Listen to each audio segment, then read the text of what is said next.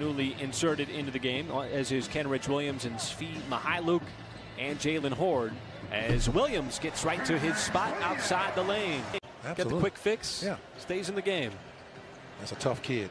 I'm not saying it because of what you just saw, folks. He's just a tough kid anyway.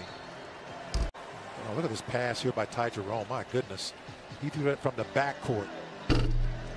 Well, Williams had to get it up over the outstretched arm there of Ben Simmons in there. You know, you just kind of act like you guard somebody, but you wait for that ball to cross through the lane so you can, you know, come try to steal it.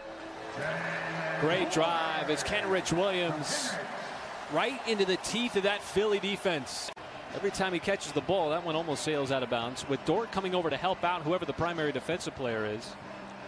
Oh, nice pass, back door. This time Maladon with a streaking Williams across the baseline. Approaching his season average of 15 points. He's going to miss that second one.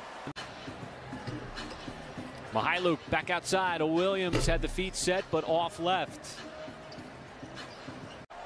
Gets walled off by his former teammate there, Tony Bradley. Used to playing against the Sixers.